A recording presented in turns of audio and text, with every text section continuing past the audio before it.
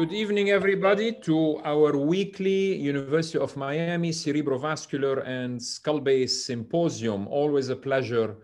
I look forward always to this part of the week. So again, this is our number 25th session today on November 5. Jacques Morcos, I'm professor and co-chair of the Department of Neurosurgery and secondary appointment in ENT. I'm director of cerebrovascular and skull-based surgery at the University of Miami. It is always my pleasure to have the co-directors of this course, Carolina Benjamin, my partner, assistant professor, directors of our Keynes dissection lab, and Carolina specializes in brain tumor and skull-based surgery. Mike Ivan, assistant professor, director of research at the Brain Tumor Initiative, and Mike specializes in brain tumors, skull base, and epilepsy surgery, as well as my two endovascular, open vascular colleagues, Robert Stark and Eric Peterson, who run our endovascular program. This is beautiful Miami, and the two main hospitals we work at are University of Miami Hospital and Jackson Memorial Hospital. Naturally, we're a tertiary referral center for not only cerebrovascular and skull base, but many other conditions. Housekeeping instructions. Audience members, please use the Q&A box to send your questions throughout the session, and we will address them all at the end in our 20 minutes or so of discussion time at the end. We don't offer CMEs, but you can get an email confirmation that you've attended this. Please let your colleagues on social media know if you like our weekly educational offerings and let them know about it. Our two speakers today, like every week, will have 25 minutes each. I might give them a 2 or a 3 minute warning before the end to make sure we have time for our panelists and for you, the audience. So we've, of course, done this like many times already. We are down here, number 25, and I will show you what's coming in the coming few weeks. But next week is actually by popular demand from you, the audience who have emailed me. You wanted sessions on complications, which I completely agree is some of the most educational sessions I've sat through as a resident, and later is listening to talks on complications. So next week is the first of 4 sessions. It will be complications in cerebrovascular surgery, and you can see our 5 speakers. It'll be a different format next week. We'll have 5 speakers, 20 minutes each. Aaron Cohen-Gadol, Greg Thompson, Siviero Agazi, Paul Camarata, and David Langer, tackling each part of cerebrovascular surgery, a different subtopic, as you can see. As you know, Mike Ivan, my partner, has also been directing a wonderful Wednesday weekly session, the Miami Global Brain Tumor Symposium. And next week, our guest is John Golfinos, the chair at NYU, a vast experience in the treatment of neurofibromatosis type 2. Very good friend of mine. I'm looking forward to listening to him next Wednesday. So please join us.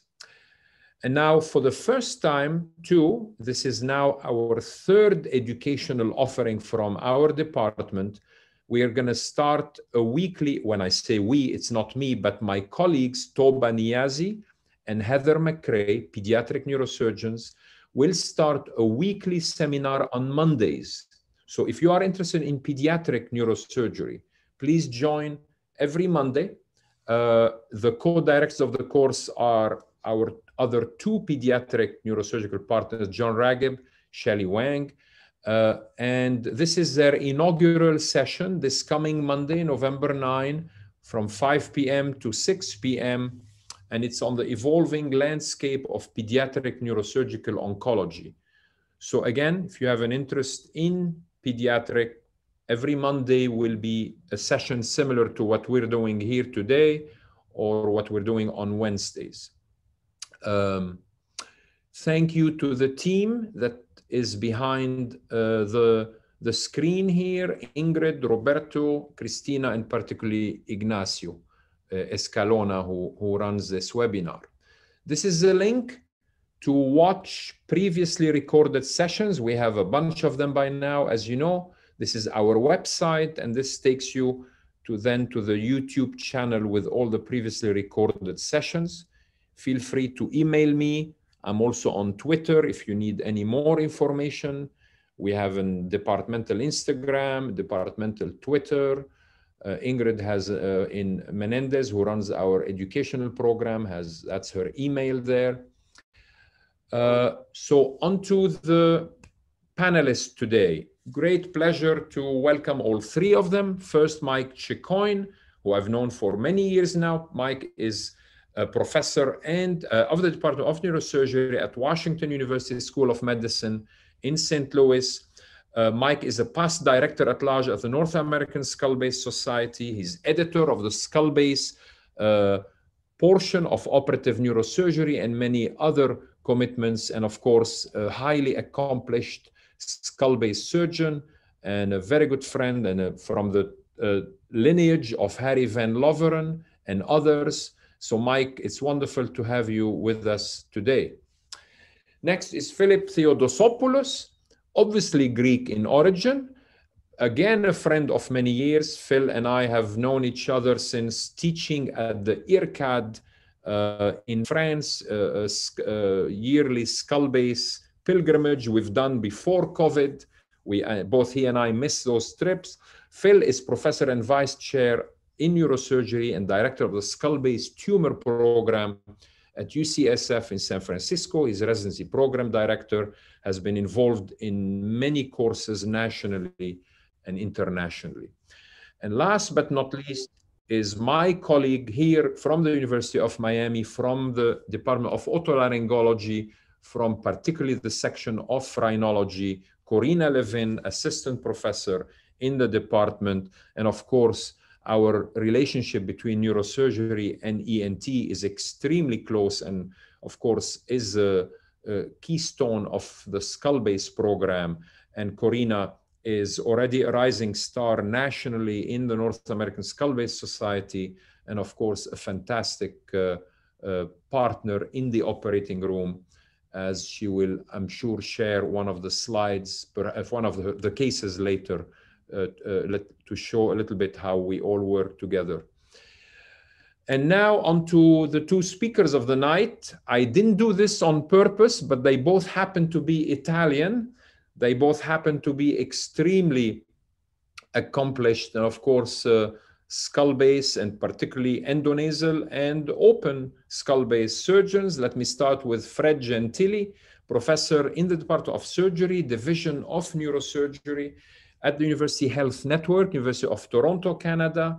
He has been there since 1982, founding member of the North American Skull Base Society, member of the Skull Base Committee of the World Federation of Neurosurgical Societies, has a very rare distinction of holding 2 academic chairs, written extensively. And of course, this only scratches the surface. I don't want to waste too much time telling you his entire CV, but Fred, of course, has been a friend for many years. And actually, when I was president of the North American Skull Base Society, Fred was one of my 3 honored invited guests, and of course, for good reason. On to Luigi Cavallo, again, who I've met through the IRCAD teaching courses that Sébastien Frolic puts together in France. Luigi is Associate Professor of Neurosurgery in Napoli at the Federico School of Medicine. Luigi, of course, world-renowned, particularly for his endonasal work, has done more than 1,500 pituitaries, more than 500 extended endonasal approaches, written extensively, invited all over the world. Of course, Luigi is from the lineage of Paolo Capabianca, again, a giant of the field. And I'm going to stop talking, and I'm going to invite Fred to unmute himself, share his screen and start his presentation. Here we go.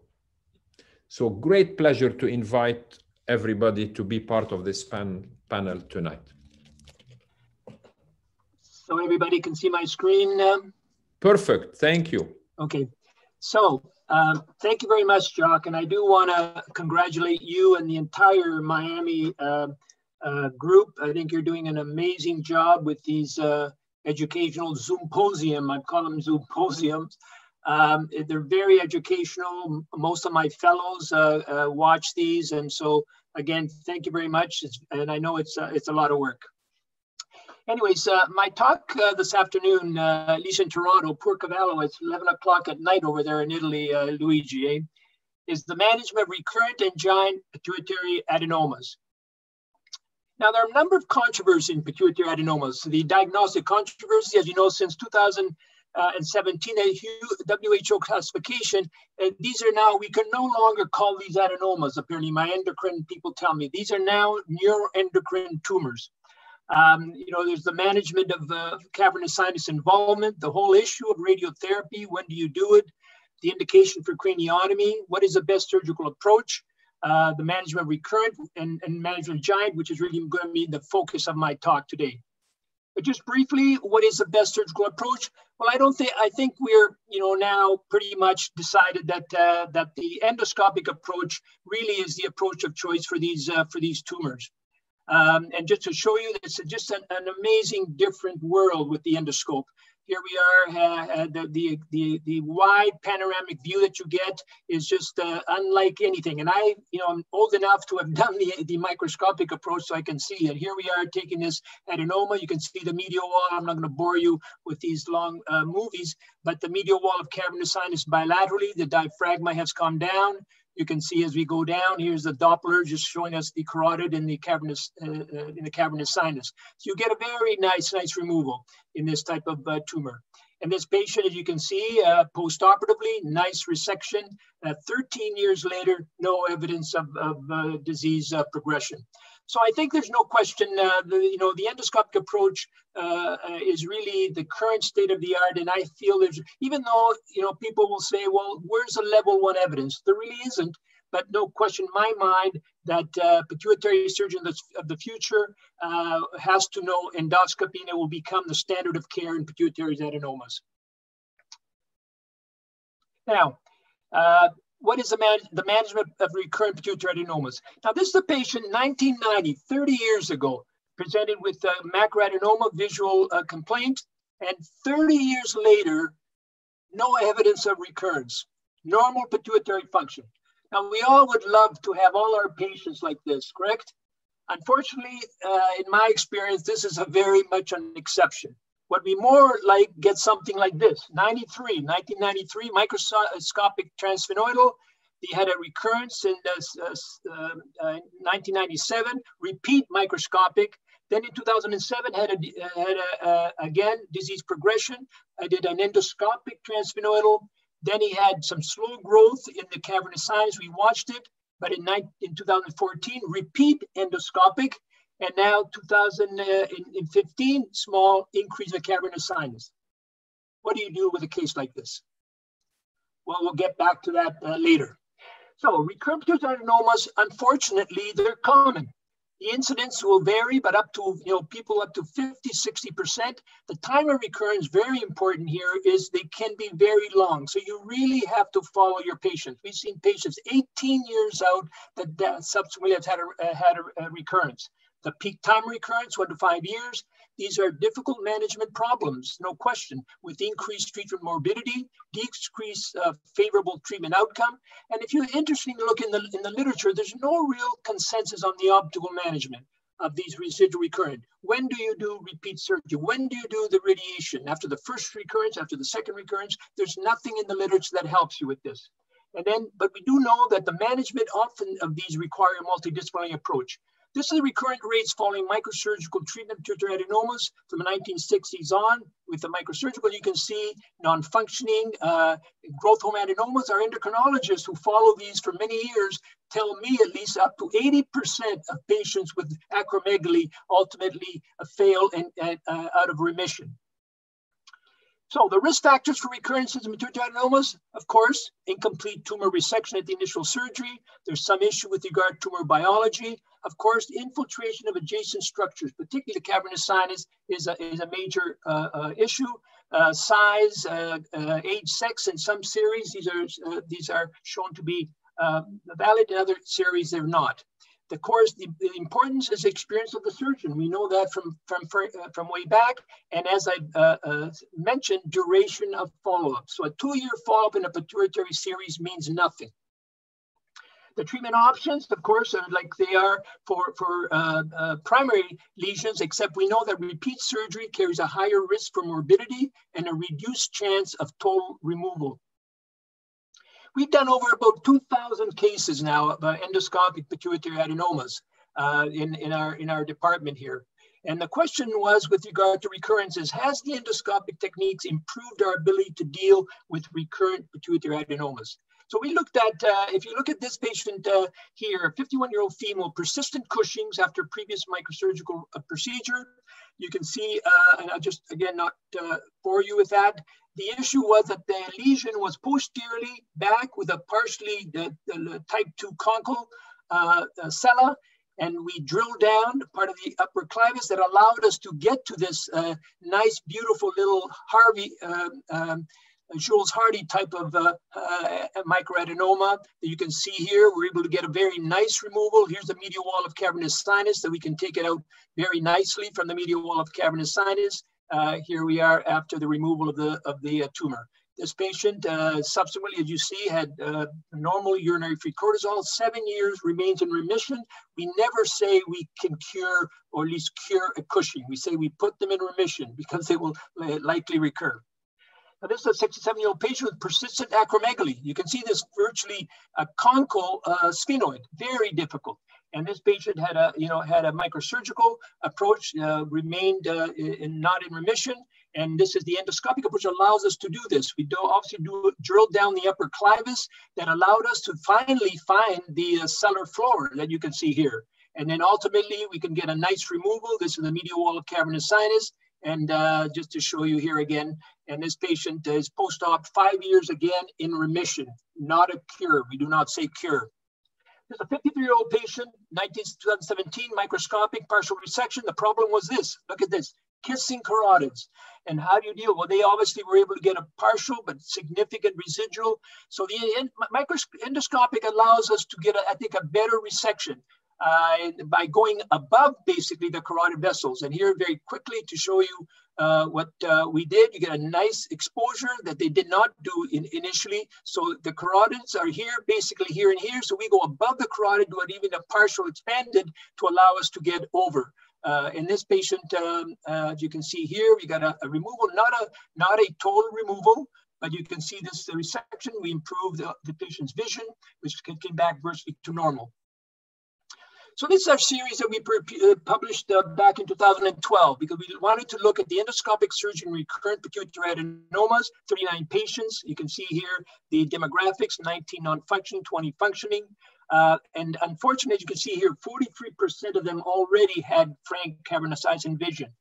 What we looked at that time, we wanted to know, what is it, why could it be better? And the results from an anatomical point of view, we found that 3/4 of the case of the sphenoidotomy was not wide enough, lateral and rostrocaudal, and in 2/3, the sellar opening was limited, and this restricted the working area and angle of view. The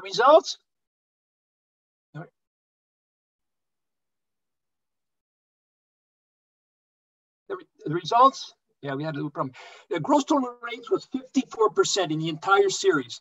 The gross total removal rates in non-function was 86% without cavernous sinus invasion, 0% in those with cavernous sinus invasion. I personally do not believe anyone can get a total removal of an adenoma once it's purely infiltrated the cavernous sinus. And you know, some people disagree with that, but that's my view. In functioning adenoma, Cushing 75%, again in full remission. However, not when there was evidence of cavernous sinus invasion growth hormone. We looked at these and compared them to the microscopic theory, and overall, these were better results than in most reported series of recurrent microscopic surgery. Cavernous sinus invasion was the major predictor of outcome. This is a more recent series that we just published that it's just been accepted now by World Neurosurgery. It should be out very soon in October. We wanted to look at now long-term outcome because, as I've told you before, the importance of following these patients long-term. We wanted long-term outcome and how did we manage these recurrent tumors. So this is a series, 269 patients non-functioning. Here we did not have functioning in our series. We wanted to look at non-functioning, the tumor characteristics, the pathologies that you can see here. So these are the results. The overall recurrence rate was 20.5%, 22% at 5 years, and 47, almost 50% at 10 years. The median time to recurrence was 10 years for patients without cavernous sinus involvement and 6 years for those with cavernous sinus involvement. Among the recurrences, 82 had only a subtotal resection, 18% had a gross total resection and had presented with a recurrence. Among the recurrent cases, 63%, 2/3 had evidence of cavernous sinus involvement prior to surgery. Now, it's interesting that 1/3 of these were symptomatic with visual worsening, but 2/3 were asymptomatic. Looking at the risk factors, under univariate analysis, size, of course, cavernous sinus invasion, anterior skull extension, residual tumor after surgery were significantly associated with recurrence. Under multivariate, age, tumor size, cavernous sinus involvement, and residual tumor were associated with recurrence. Silent corticotroph in terms of the type had seemed to have a higher tendency, and we're all aware of the silent corticotroph subtypes, but they were interesting, were not statistically significant.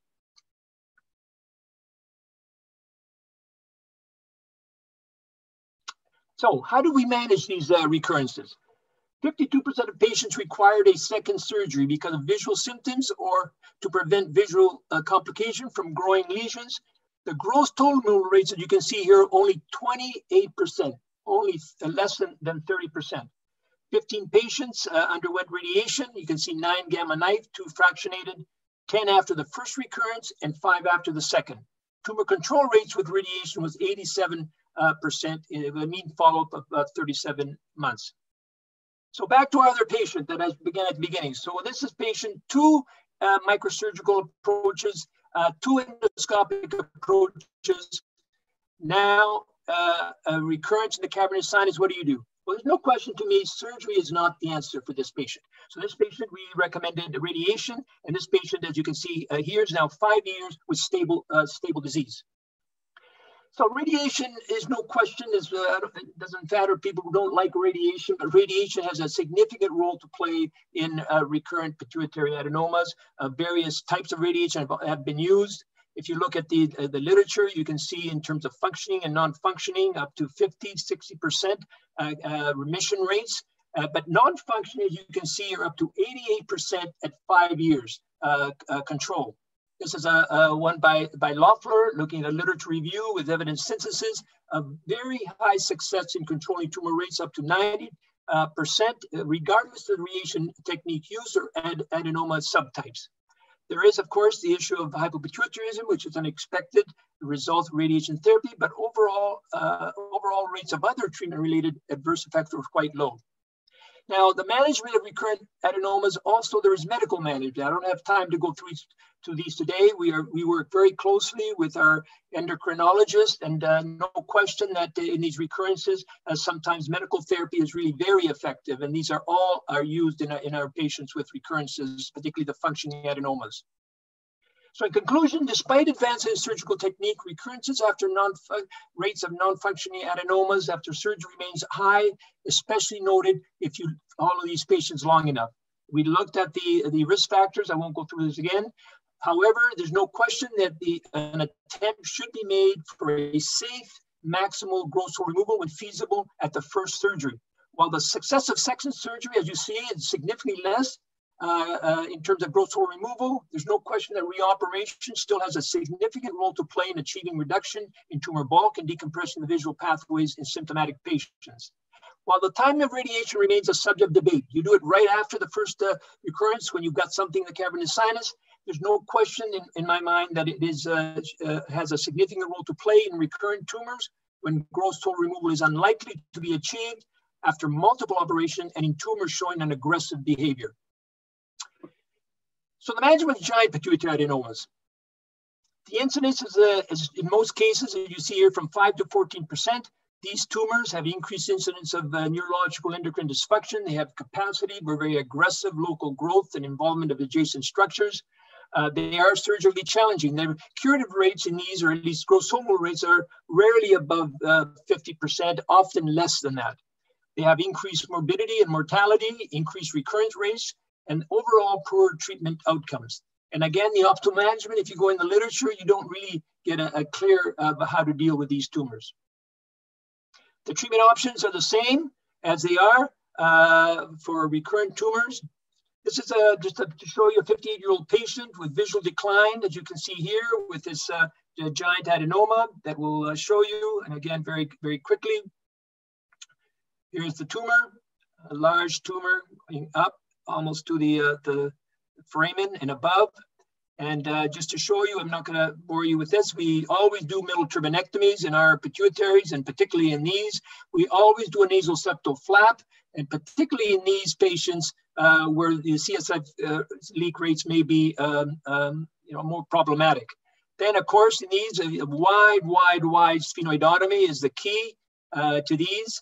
And then this allows you a very nice exposure that you can see here, and then basically the usual techniques of dural incision, and then the multi-layered removal that we do. And this is a diaphragma that has nicely descended. We go laterally to make sure we've removed everything from the medial wall of the cavernous sinuses to ultimately get a very nice removal of this tumor. And of course, here's our nice nasal septal flap that we use for the repair.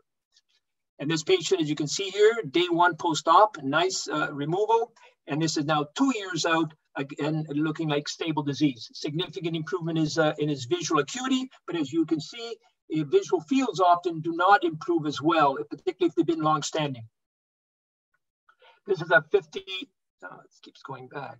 This is a 74-year-old patient with this large tumor. Again, very quickly to go through, there we are. And sometimes you can even try to achieve a extracapsular removal, as you can see in this patient. Ultimately, we got a nice removal. There's a diaphragma coming down. And this patient, just to show you post-op, has bleeding. Now, some people are concerned about this. As long as the vision is not a concern, do not worry about these, because you've got a large space and something has to take its place. So you often see this bleeding. Not to worry if the vision is stable. We do not, obviously, we don't go back. And you can see here at 6 months, it's come down very nicely. So this is often you see this with giant adenomas postoperatively. Now, what about this patient? This is a patient with a large tumor into the sphenoid, sella, and anteriorly. Maybe in the past, we would consider doing this an open approach. With our extended approaches now endoscopically, this is one of our first extended endoscopic approaches. And here we go to just show you, this is, we remove the tumor from the sphenoid down here. Now we're going to remove the tumor from the sella, showing it here. But after we remove that tumor, we don't get this component coming down. So this is where we do the transplantar, tuberculum approach. And then we'd be treated basically like a meningioma that maybe Luigi will talk about. And we come above the tumor, and then as we take it down, you can see a beautiful view of the chiasm that we taken it off. And here's this patient's post-operative scan. And you can see here, I think he's now 8 years out. What about this patient? Very ugly looking tumor, MN1. With an elevated prolactin, but this is obviously not a prolactinoma alone. It must be a mixed, because prolactin should be in the thousands for this large tumor. This patient obviously did not respond with just dopamine agonist. We did an expanded endoscopic approach, but look at the residual that was left. What do we do now? Well, the issue is, do you observe it? Do you go repeat surgery from above? radiation, medical therapy. Well, our feeling was that this patient had significant residual. We're not going to watch it, and we recommended radiation. He had fractionated stereotactic radiation, 50 gray, 3 years with stable disease. What about this patient? Long-standing visual, virtually blind. You can see finger counting. What is the best approach for this? This patient we did with an endoscopic approach. As you can see here, this is residual, significant residual. Look at ischemic changes in the thalamus, likely perforator injury. This patient did very well, very poorly, very bad outcome. Left hemiparesis, cognitive dysfunction, worsening of vision to bilateral finger counting. So was this the right approach? It's difficult to know. And so this is the problem with giant adenomas. You can get poor results in some patients. The limitation of the transfemoral endoscopic approach: large invasive adenomas, lateral extension, multiple compartments, and vascular encasement. So this patient, as you can see, back in 2003, this is just when we're starting. What was the best approach? Well, I felt that endoscopic approach, we're just starting, was not a good approach for this. So this one I did basically open. I used my classical approach for the open is an interhemispheric transbasal approach. And you can see this very nicely here. Use the anterior communicator, the prechiasmatic, and this appears. So what we do is go through the lamina terminalis, a prechiasmatic space, allowed us to get a very nice debulking of this tumor. We don't kill ourselves, or you get a total remove, but here's this patient here very nicely. And now this patient is 15 years and he's remained stable. We never understand why this patient remains stable and another patient, will recur. So this is our series that we presented back in 2014 now in our group in Toronto. You can see here, the definition of giant and large varies in the literature. What we used was a volume-based definition we thought might be more sensitive. And 10 cc's was our definition for giant. Here's the parameters, the clinical demographics. The outcome, what we really wanted to know was what was the extent of resection that we could do. And then, of course, the endocrine changes and the complication rates. So 73 patients, just like as I said in the series, it was 12% of our overall series of almost 600 patients. Here's the demographics. And 16% had prior surgery already, 4% had prior radiation. The presentations were generally optic nerve issues that you can see here. And the average size was quite large. You see almost 18, 19 cc's. Fred, 3 minutes if you could. 3 minutes. Good. Thank you. This is the characteristics. I won't go into that. They are pure endoscopic. 5% we use in expanded approaches. What are the results? 24% where we felt we got a gross total removal rate, which you might say is pretty low, but that's the reality, I think, and it's an honest issue. Now, the issue is that the predictors of resection. Maximum tumor diameter is obvious, tumor size, also hemorrhagics. These are always fibrous tumors that were made it more difficult. Of course, invasion, particularly in the cavernous sinus. The non-significant, which was a bit of a surprise to us, was that prior surgery did not seem to be a significant parameter, or prior radiation, including biological tumor characteristics. I thought, MIB, etc. And this is on the complication. CSF equals 10%. And I'm not going to show you the literature in terms of giant adenoma. This is from the Schwartz group showing they looked at endoscopic versus open, showing a significantly better outcome after endoscopic. This is our own series, at least guidelines that we looked at, systemic review, 33%, very similar to our series. So in conclusion, Jacques, the endoscopic approach can obtain an extended resection equal or higher than transcranial techniques. Endoscopic approaches are safe and more effective in alleviating symptoms in these giant adenomas. Transcranial approaches are still necessary. In our series, about 3%, 2 to 3% still require craniotomy. And no question that radiation therapy has a definite role to play in controlling residual disease. And then just basically that the evaluation and management of patients with recurrent and giant pituitary adenomas requires, I believe, an active participation of an experienced pituitary surgeon, as well as equally experienced multidisciplinary team of endocrinologists, radiation oncologists, medical oncologists, and pituitary neuropathologists. So it's really a team approach, and Thank you very much for your attention. Fantastic, Fred. Thank you. Vast experience, many pearls, many lessons to learn for everybody, and this was masterful. Thank you so much. If you could, you stop sharing. Yeah. Great. Luigi, your turn. And again, I cannot thank you enough for your willingness to do this late in the evening in Napoli. But we're ready to hear you now. And we will forgive you if your voice crackles as you speak. We know it's late.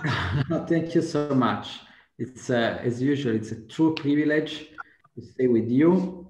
And in the next minutes, I'll share with you the experience of our group from Naples, as you say, guided by Paolo Cappabianco, who is my mentor, my master.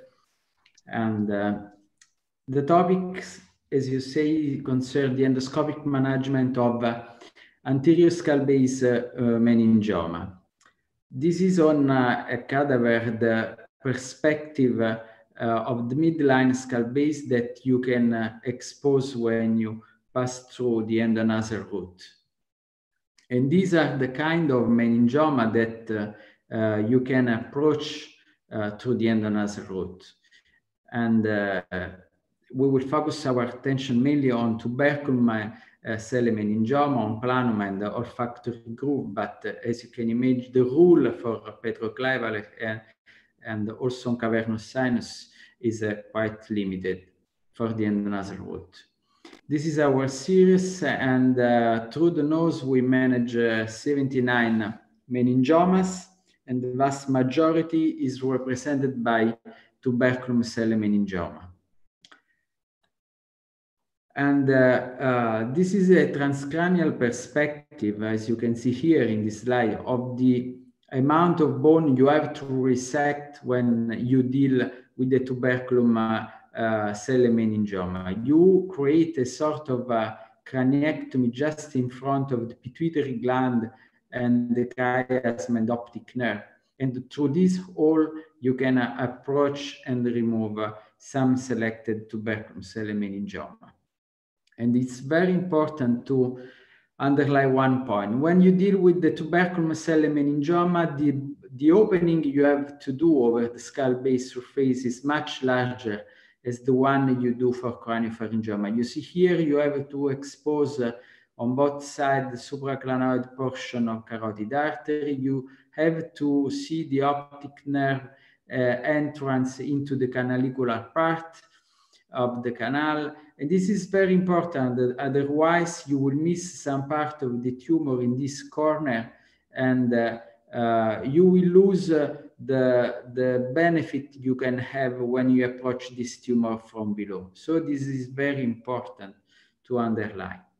Of course, the factor affecting the outcome in tuberculum meningioma surgery are the same you have to consider when you approach this tumor from above.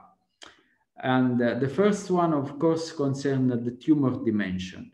And as you can imagine, usually the size of the tumor we approach from below is smaller as compared to the one you approach from above. But of course, we have removed not only small tumor, but also some tumor of medium size like this one, or even this larger one. And you see, for example, a case like this one has been operated with a transcranial approach elsewhere, and this is the post-op result. You see just a little bit more than a biopsy with some brain damage. And this patient we have then operated from below, and you see that at the end we were able to remove, and this is the only sign of the previous surgery. Another point to consider, of course, is the optic canal invasion. And regardless to the size, sometimes you can have a large extension of the tumor inside the canalicular part of the optic canal with only a small part of the tumor growing over the tuberculum. And this is important to know that if, for example, for a craniopharyngioma, you can open just the tuberculum and the limited part of the planum sphenoidalis, with the endoscope, you can when you have to deal with tubercle meningioma, you can extend much laterally your bone removal, even on the lesser sphenoid wing, even on the roof of the orbit, and sometimes this is necessary. What you do practically is to drill over the supraoptic recess. You have to drill over the lesser sphenoid wing. This because allow you to gain space over the optic prominence of the optic nerve, and in this way you are able to control the entire course of the optic nerve up to the annulus of Zinn. So you can open also the canalicular part of the nerve, and you can have a wider view, not only on the inferior surface of the optic nerve, but even above. This is one case of a quite small tuberculous cell meningioma, but with a wide extension inside the canalicular part of the optic nerve. You see here the ophthalmic artery, but look what happened when you have to deal with this tumor. You have a broad invasion of the dura, not only at the level of the tuberculum, but even along the canalicular part of the optic canal. And even if you are able to open this this canal, for sure you will never be able to remove completely the dura around 360 degrees around the optic nerve. This because, of course, the endoscope is not a magic wound, and probably the answer for this kind of tumor infiltrating so much the canalicular part of the optic nerve is not the knife of the endoscope, but maybe in this case we have to find other kind of answer.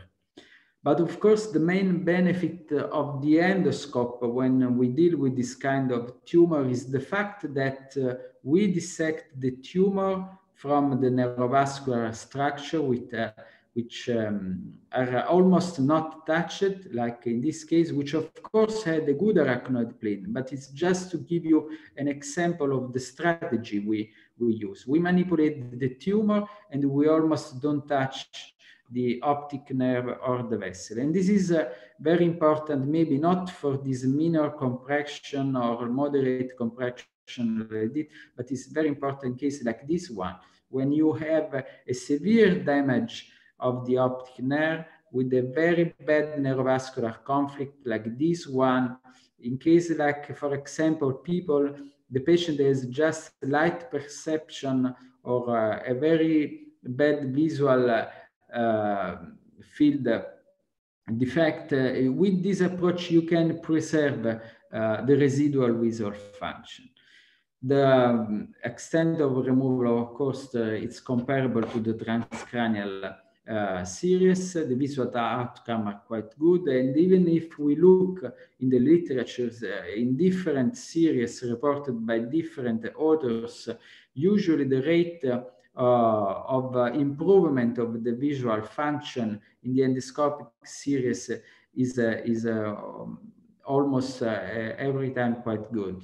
And we have tried to compare also our result with the larger transcranial series, but of course it's not so easy to compare endonasal series with the transcranial series. And it's quite obvious because the more complex, the more larger tumor are of course approached transcranially. But at the end, the idea that, and not only the idea, but what comes from the results is that the outcome on visual function is generally quite good.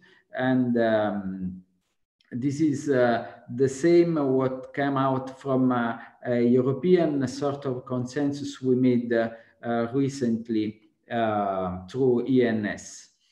Of course, not all the tuberculum cell meningioma can be approached from below. You have, of course, to consider some factor, like, for example, the size and the extension, especially the paramedian extension of the tumor, the vessel encasement, and of course other factors.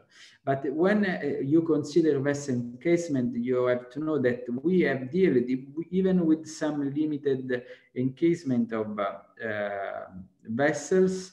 But of course, sometimes I'm not sure that even transcranially you can choose to remove completely tumor in which there are encasement like in this case, for example.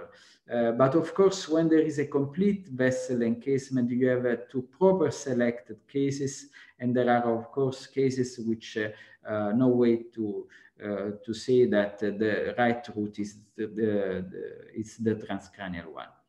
Another point to consider, of course, is the sphenoid sinus configuration, because there are configurations, for example, like this one, when you have a flat tuberculum cell like this, in which the endonasal route is favorable, but there are cases in which you have a configuration, small sphenoid sinus, and this configuration of the tuberculum in which the endonasal route is of course more difficult. And you see, when you have a flat tuberculum, you have the chance to work not only below the level of the chiasm, but also you can have a wide view also above the chiasm. Then we can move more anteriorly to the planum for to treat just pure planum meningioma like this one. Of course, you can remove this tumor from below, but no way to say that when you have a broad attachment of the meningioma over the entire surface of the planum, this case, of course, has to be approached from above.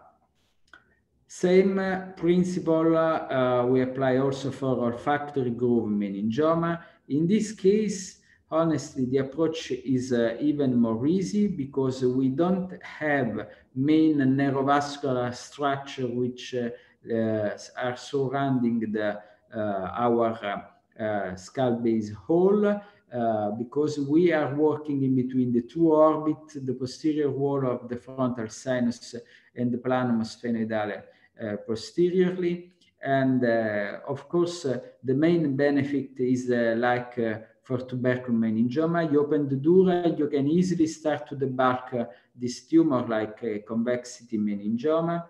And especially if you have a good arachnoid plane, this is also quite a fast procedure. You can easily debulk and dissect the tumor from the brain. And the picture you have at the end is, of course, of a normal brain, almost not touched. The limits are usually the half of the orbit, and you need a cortical cuff just behind the posterior wall of the frontal sinus. You can remove even quite large meningioma like this one. But the problem, of course, especially in the past, was the reconstruction of this large skull base defect. And the benefit in this tumor, especially when are so large, is the fact that even with this severe brain edema, you almost not touch don't touch the brain when you remove this tumor. Of course, we do not operate all the olfactory groove meningioma through the nose. Because, for example, there are some olfactory groove meningioma in which the patient is not anosmic, and if you go transcranially, you can preserve the olfaction. So the first condition to operate this tumor from below is the fact that the patient has to be anosmic. And another point is that it's better if this tumor have some extension inside the nasal cavity. This because going through the nose, you can do a skull base approach, removing in one section completely the endonasal part of the tumor, together with the skull base part of the tumor and the intradural part of the tumor. And this almost without touching the brain. So these are the two main conditions we consider when we approach this tumor from below. Last but not least, I would spend some minutes on the reconstruction, because this was considered a sort of Achilles heel of this approach. And over here, we have really tried all the technique and materials available over the market. And after 20 years, the result of all our attempts are synthesized in this technique. F3, which is made just of fat, flap, and fast mobilization of the patient. So it's quite easy, seems to be quite obvious, but to reach this kind of reconstruction, it took for us a lot of years. So basically what we do, we simply use the fat like a cork stopper. Of course, fat has been used in transsphenoidal surgery since the 70s, but it's important to underline the way we use the fat, because we don't use the fat intradurally, we don't use the fat into the sphenoid sinus, we simply use the fat across the entire skull base defect. It's really like a cork stopper, like you see here in this picture, and this for us was the best way to seal all the corner of the skull base defect.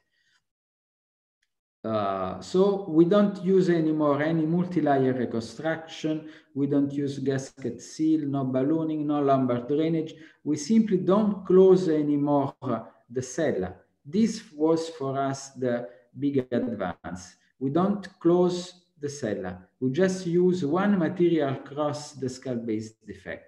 Of course, we cover the fat with the flap, which is another big advance in skull base reconstruction, because a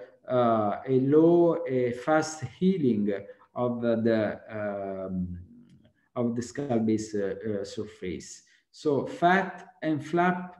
And we have completely abandoned all the other kind of synthetic resorbable material we have used in the past. And last but not least, also this one was another factor we changed completely over the year, the flash mobilization of the patient, because in the past we were using to take the patient in the bed for 3-4 days, at the beginning in the supine position, and that was for us a mistake, because we tried to mobilize this patient as fast as possible. And I would like to conclude with just one case of reconstruction in a tuberculum cell meningioma. You see quite a large osteodural opening with a regular shape, and we just simply plug a piece of fat across the skull base defect. There's no risk of overpacking with the fat pushed inside this way, because the excess of fat will be pushed outside by the intracranial pressure. You can simply try to tilt the table above and below, and you will see how the pressure of the fat over the skull base defect changes. So in all the cases in which we have used the fat in this way, we never had any case of overpacking. So we just fix the fat with a thin layer of fibrin glue, and then we cover, as usually, the fat with the nasoseptal flap. And then we fix the flap with the Sans-Surgical to fill completely the sphenoid sinus. That's the post-op CT scan. You see how the fat is positioned. It's not inside, not outside. It's just a cross completely from inside to the outside skull base defect. And you see the way how the fat goes around the skull base defect. How to check this patient? We usually use a suppression fat sequences at 3 months post-op to check eventual remnants of the tumor. And another point you have to consider that over the time, the fat will be resorbed. And we now are going to consider what happens when you have to redo surgery. And we have one experience with the craniopharyngioma to reoperate a patient with this kind of technique after craniopharyngioma surgery. And of course, it's just one case, but the impression is that we have not so much scar and no more scar as we had in the past with other technique. And I think this is the last slide, and thank you for your attention. Thank you, Luigi. Very nice, and you're certainly even within your time limit. That was excellent, and thank you for reporting the Napoli experience. Actually, I'm gonna take the liberty to ask you, Luigi, one of the audience questions. Dr. William Martinez from Lima, Peru is asking, with the COVID pandemic, what is going on with transsphenoidal surgery? Can you tell us a little bit, maybe the history of what your institution has done and what you're doing now? There was a lot of people scared about this approach, especially at the beginning of COVID. We had a lot of restriction because, of course, that's the way the virus entered. And we, in the first stage, stopped completely the endonasal procedure. Then we gradually started again to do with all the maneuvers and testing available. But actually, that is the situation. Okay. All right. So before I pass it on to Corina Levin, I'm going to just share one case to get the opinion of the panel, to get us going with the discussion, because this is a recent case and I thought might be useful to get the opinion of everybody here. So this is a 54-year-old female with bitemporal hemianopsia with this, well, presumed pituitary adenoma. Luigi, let me start with you. What would you do? Endonasal, transcranial, non-functioning. Non-functioning pituitary adenoma. So yes, it's not an easy case, but I would propose extended endonasal. When you say extended, you mean transtubercular, transplanum, or is that yes, what? Yes. What we do usually is that we start doing a standard opening of the sella. And if the tumor is soft, because we are lucky that day and we saw on T2 sequences that the tumor is soft, maybe you can have the chance to remove it through a sellar corridor. But this seems to be a double-shaped tumor, so maybe just a sellar approach would be not enough. So we have to be ready to open also the planum and to work also above the diaphragm. Okay. Fred, what would you do? You're muted. Fred, you're muted. And please, panelists, open your microphones. This is now, we're going to all talk to each other. So I think, I would agree with Luigi.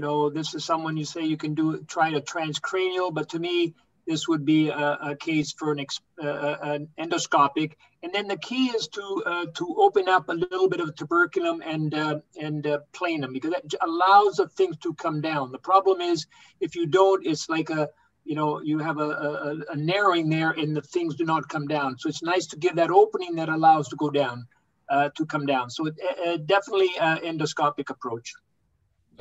Mike Chicoine, transcranial or endonasal? I would agree. I would do this endoscopic, endonasal, tubercular, transplanum if need be. As Fred mentioned earlier, sometimes these things don't deliver down. So you'd be prepared to look deep in there. We have the advantage, we use an intraoperative MRI in these cases, and we can see what we might have left behind. It sometimes helps us identify something that's higher up there, but sometimes treacherous. So can't always be certain it's all going to come out, but that would be my first attempt. Phil, do you agree? Yeah, I would agree in principle. You know, in practice, I can tell you that I haven't done an open pituitary in probably 2 decades now, and we've done more than 1,000 of this endoscopically, but I do not tell everybody that. I don't consent everybody for an expanded endoscopic, and I do not discuss risks of an expanded endoscopic with everyone. So although I see what Luigi says, I would take what I can, and if not, if I can deliver the top with a lumbar drain or with anything else, I would just let it be and see what happens in 2 or 3 months. And I would either go back and do an expanded approach and or if it's not that much or it comes down, maybe do it again just purely endoscopically. Luigi, what features do you look for in an MRI to tell you, oh, this is not good for endonasal and we should do transcranial? Or do you always do endonasal? Would you rather achieve an intentional partial resection endonasally sometime? What's your philosophy with the giant ones? With the giant one, of course, when there is a vessel encasement at the level of anterior perforation area, perforating vessel. When you see on T2 or flare some invasion around that area, I think that even transcranial approach, you can have problems. So the problem with giant is that sometimes you have to remove as much as possible, because if you left too much tumor, you have infection. So you have always to balance what is the best, to remove as much as possible or to leave some remnant and risk to have a bleeding of the residual tumor. So sometimes maybe, as Dr. Lowe said, the better is not to operate at all this patient, especially when they have just few symptoms from some giant tumor. One of the audience members is asking who would use an ultrasonic aspirator in this type of tumor. No, I would not. Luigi, do you use technical, ultrasonic aspirator-like instruments? For pituitary adenoma, very rarely we use ultrasonic aspirator, but for this tumor which grows so deeply, we need a special instrument. For example, the standard suction cannula, for example, are not long enough or curved enough. Especially if you work with endoscopy, you need at least 15 centimeter curved suction cannula, because this is what happened to us the first time we tried to go so deep. We had not long and especially curved enough cannula to reach the deepest part of the tumor.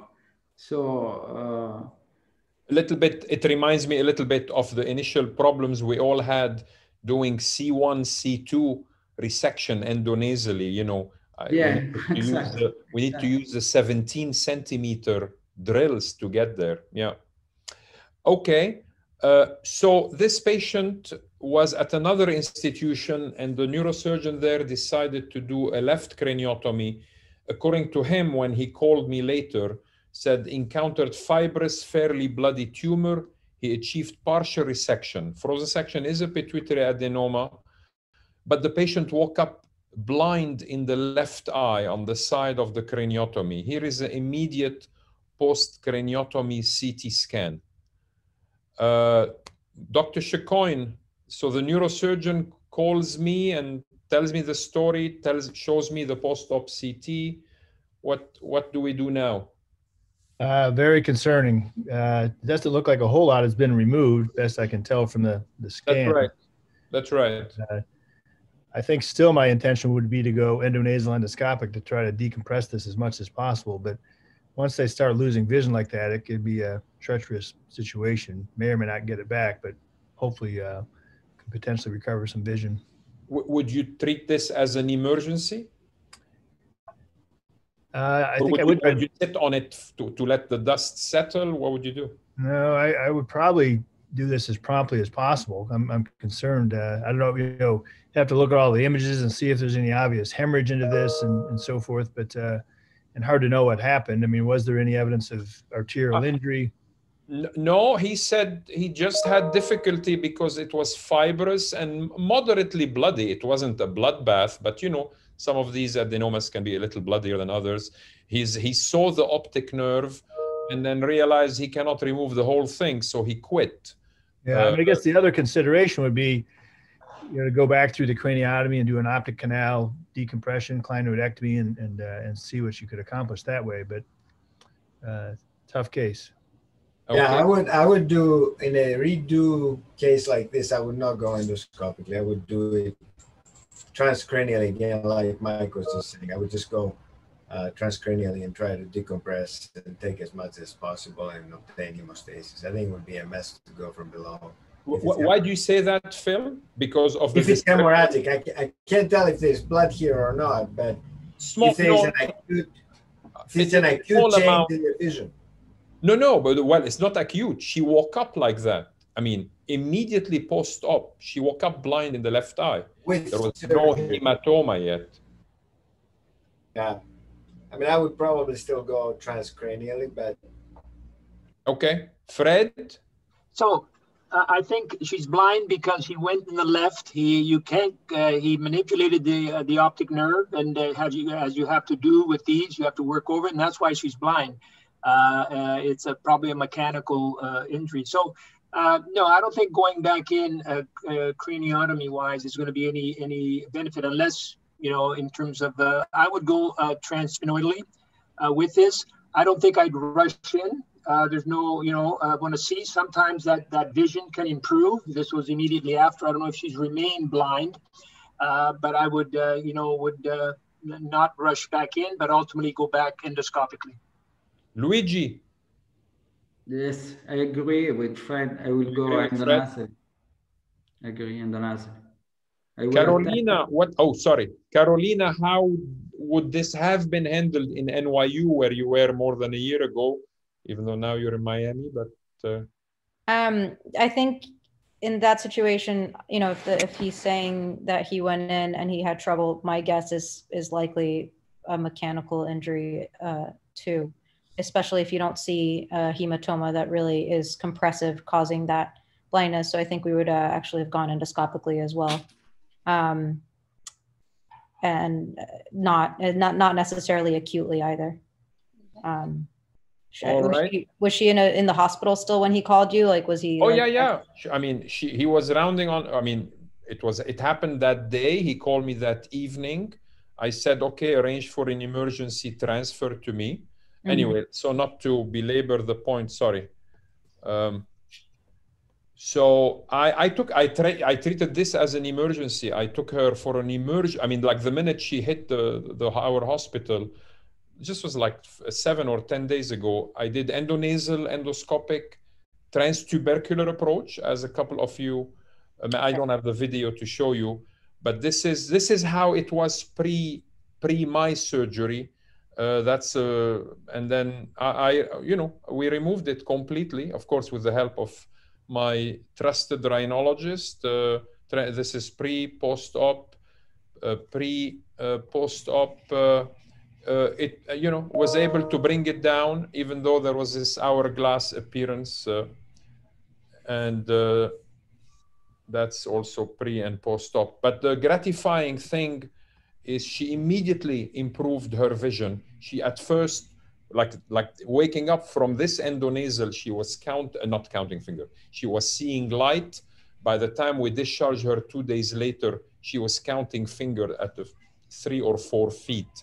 So I certainly do not regret treating it as an emergency. What I found at surgery, I mean, the optic nerve was fine, was not injured mechanically. There was a small amount of surgical blood, but it wasn't a hematoma problem. Just the swelling of the tumor, I think, compressed the left optic nerve. Just to show us really, I think it's a good example of the benefit of doing it from below. Of course, I don't know if I would have achieved the same good result going transcranially again, But you manage the fibrous character of it from coming from below. Wasn't, you know, I wouldn't have called it very fibrous. I'd say it's medium fiber. I mean, it wasn't like this, you know, well done steak that you can barely move. It certainly wasn't suckable, so I had to remove it piecemeal and tug down and get around it, but wasn't the most horrific texture I have seen. So the audience is asking, are there any MI correlation with consistency of the tumors in order to be best prepared from the approach standpoint? What do you guys? Okay, any of you would like to answer that question? Can we tell, does MR elastography, do you guys use MR elastography? Do you have other tricks to predict texture of tumors? Any of you? We've tried, and the literature has tried, you know, many, and in the end, I don't know if there's a very good predictable issue, and that would not, for me, make a decision on whether I would go transcranially or not. So it doesn't make any difference, you know, to me in terms of approach. But predictability, 100%, no, you can't be sure. Yeah. But maybe in the future we will be able to rely on radiomics. You know, radiomics is a promising technique, and maybe will give us more information, because up to now we rely mainly on T2 sequences, which sometimes is useful, of course not in all cases, but maybe radiomics in the future will give more answer. Okay, let me have experience in other field, but radiomics seems to be, with this machine learning, maybe. What do you think? I don't know. I hope so. Yeah, I mean, I don't know that it would really change the approach you would choose. I'm not sure. I don't think so in most cases. Okay, let me invite Corina Levin to share her screen and show you guys whatever she would like to show you. So you asked me to bring a case. So I have a case. This is kind of a strange case.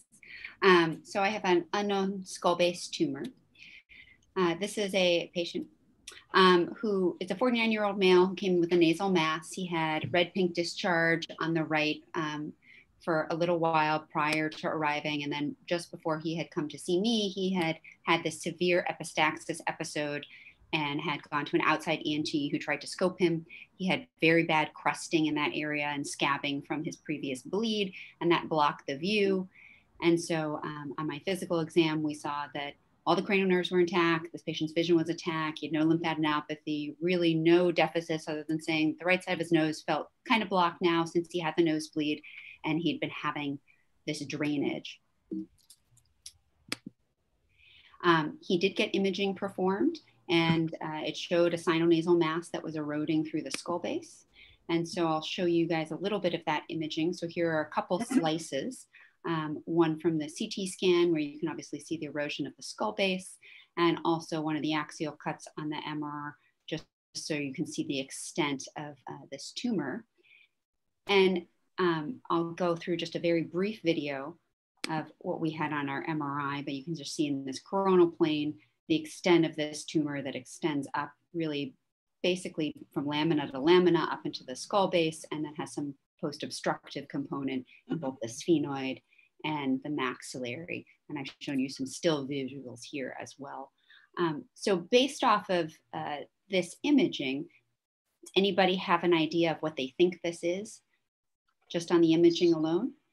So I think the differential here is, usual. He's 54 years of age. This is either going to be an esthesio or an adenocarcinoma. I think those would be the top.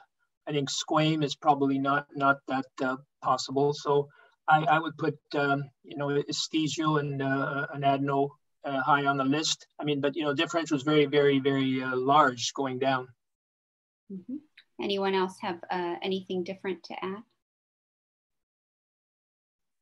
I mean, a SNUC may be like this. So it's not biopsied yet, right? They tried. Not been biopsied yet.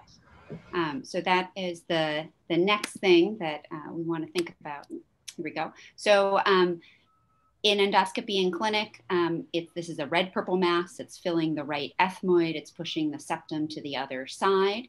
And it didn't look highly vascular. And I had some imaging. So I knew it wasn't brain hanging down, and it certainly didn't look like that. So I biopsied it in clinic.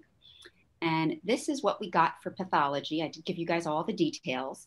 A typical epithelial and spindle cell neoplasm, positive for SMA and negative for just about everything else. And it was a good biopsy. In fact, the pathologist commented on it. We had quite a large piece, and they still could not figure out what it was. And they had two very good head and neck pathologists take a look at it. So based off of this, does anybody have any guesses on what it might be or want to revise their thought process? So it's very interesting, Karina, you say this, because I had a patient very similar to this.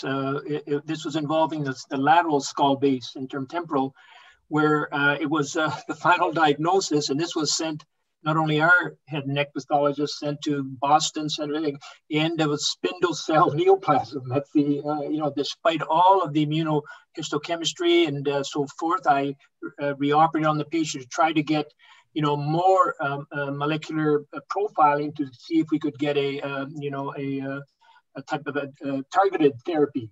So sometimes, yeah, you'll find nothing more than a spindle cell, neoplasm.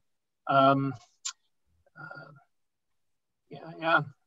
I mean, it's not a schwannoma, obviously, in terms of spindle cells. What are spindle cells? They're not really a schwannoma. Could it be a hemangiopericytoma? But you said it wasn't that vascular, so that's unlikely that. They're very interesting. It was very strange. So they asked me, I talked to them, and they said, we need more tissue. Yes. I apologize because they rarely would ask for more tissue given the level of biopsy I gave them, but they asked for more tissue. So we got them more tissue. I took the patient to the OR and we intraop sent it down for frozen. They said, well, it's a malignancy, but we just can't tell you what. And so then we went and reviewed this at our head and neck tumor board, where they have the pathologist do kind of a second look on finalized pathology. So it got, now a fourth review. It's positive for P63, keratin, A1 and 3, and CK8 and 18. Anybody have an idea what it is now? I don't know what to make of all that alphabet soup of immunohistochemistry, but malignant peripheral nerve sheath tumor, could it be that? No, it was negative for BRAF, and it was craniopharyngioma. And the reason that we really discovered there was craniopharyngioma actually happened to be the pathology fellow who had just done a different rotation and said, oh, you know what, this really looks like craniopharyngioma. And then they went back and they had all of the neuro path people look at it. And then they went back to my original biopsy and they concluded that it was craniopharyngioma. So we finally had a diagnosis for this patient. And then, it's really planning as far as what we would do. So if where from though? So originating from what? Yeah, so it's very interesting. So it doesn't connect in any way with the pituitary. Do you Corina, you have a sagittal MRI or no to show us? I don't think I have the sagittal on this. I have an axial, but not the sagittal. There will be one on the video, and you will Corina, it's very, again, amazing. I had a patient like this about 6 months ago. This is an ectopic, if you say, craniopharyngioma arising. This one arose from another type of tumor. So it was, in the sphenoid sinus. And of course, the craniopharyngioma originated from Rathke's pouch, which go from the mouth all the way up. So then this is, it can happen, and they are malignancy. They're a malignant tumor, which was a malignant craniopharyngioma arising from another type of tumor in the sphenoid. That's very, it was very strange. So we ended up talking about this patient at a tumor board and then proceeding to do our resection. So I'm going to try to move my view of you guys so I can start my my video here, and I'll just kind of talk a little bit through what we ended up doing. So you will see some of the imaging here. we'll just review a little bit the coronal, and also I believe we have the sagittal on here as well. And so here's your sagittal view. His pre-op MRI was not great, but at least showed us that it wasn't really extending superiorly. It doesn't connect with the pituitary. Yep, yep. So this is a case that we started, and then you'll see when Dr. Ivan comes in to help us out with doing the resection. So this is the tumor, and of course this tumor has already been biopsied because I had done a pretty extensive biopsy to get them a lot of tissue for diagnosis. So you're looking at us clearing everything in really the ethmoid, sphenoid to start exposing the skull base. And as many of you know, the principle when you're doing all of the endoscopic surgery is just to first both debulk so that you can get access, but also get around everything. So you're seeing the septum bulging over, and you're seeing the inflammation in the maxillary there that we've now cleared out. So once we go through the septum, you can see now that there's tumor on both sides. We wanted to try to preserve as much of our septum as possible that we didn't think was involved, but when we finally did get out all of the septum that was involved with this tumor, it was a very little sliver of septal flap. So we knew that there probably wasn't going to be a good septal flap at the end. And then here we're just exposing the ethmoid skull base. We're cauterizing our ethmoid arteries so that we're preparing ourselves for doing our anterior skull base resection. And then the principle is really just getting circumferentially around everything. So now we're looking at the anterior portion, and soon you'll see that we'll drill through and do a full Lothrop in the front so that we can get connection between our frontal sinuses. You can see going all the way back to the sphenoid. And now we really have this floating tumor, and we're just going to debulk it a little bit before we start trying to open up the skull base. And then we'll start drilling down some of that bone so we can get through and expose our dura and then resect our tumor as much kind of in block from the skull base as possible. Even if it's not a classic tumor, I usually like to try to take that piece as one as opposed to lots of little pieces. So you can see the exposure of the dura here. But Corina, had it gone through the dura?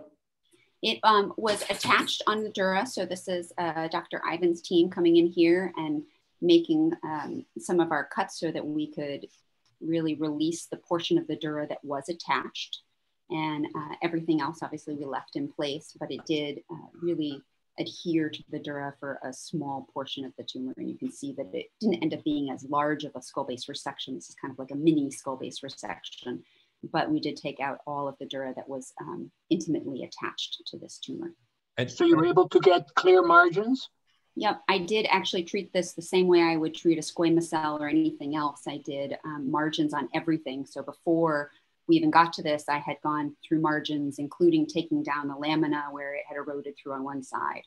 So here we're just taking out the falc so that we get a really nice area to repair, and then putting in a little bit of Surgisil. We do our repair differently. We often do our repair with alloderm. So this is alloderm being spread out. We do an inlay onlay. So I'm tucking all of the alloderm underneath the edges of the bone.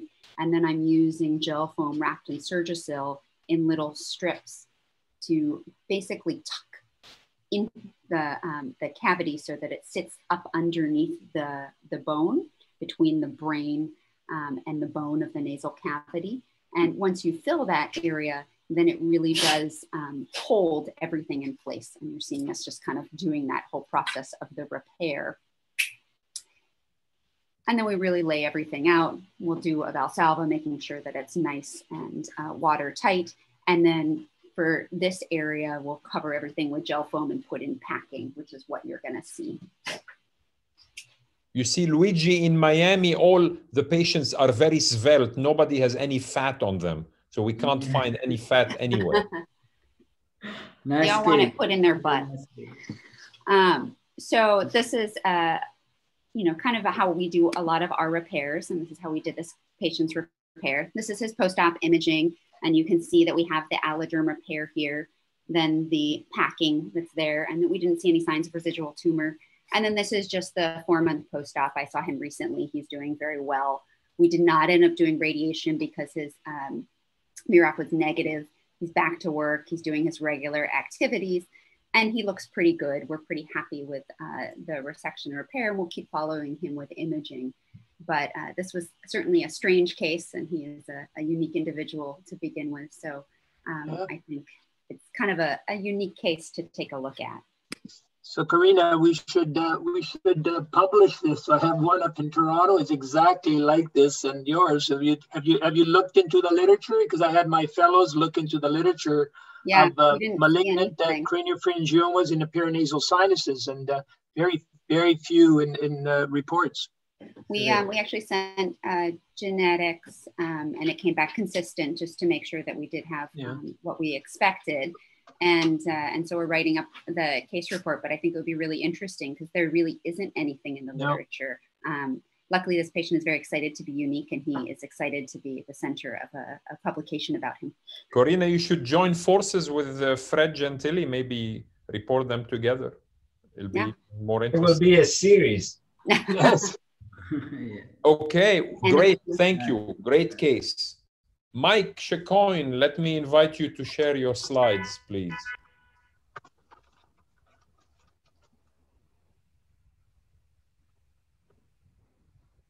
You're muted, Mike. Yep. Can you hear me now? Yes. Yeah. Great. Can you see my slides there? Yes, indeed. All right. I'm going to talk a little bit about craniopharyngioma here. Let's see. It's not advancing here. There we go. First off, thanks to Jacques and the team there at University of Miami. These Zoom podiums have been great as we all hunker down during this COVID thing, getting a chance to meet up with our colleagues and continue neurosurgery. Here's Jacques welcoming our Nigerian guest at the NESBS in 2017. I tried to find a picture of Jacques screaming down the street in his Tesla, but I think he was moving too fast. I have a lot of those. I'll show them later. Good. I think the Miami Dade County Police have some of those too, but that's another story. But thanks again. These are great. For some reason, give me trouble. Hover over your slides. Yeah. There we go.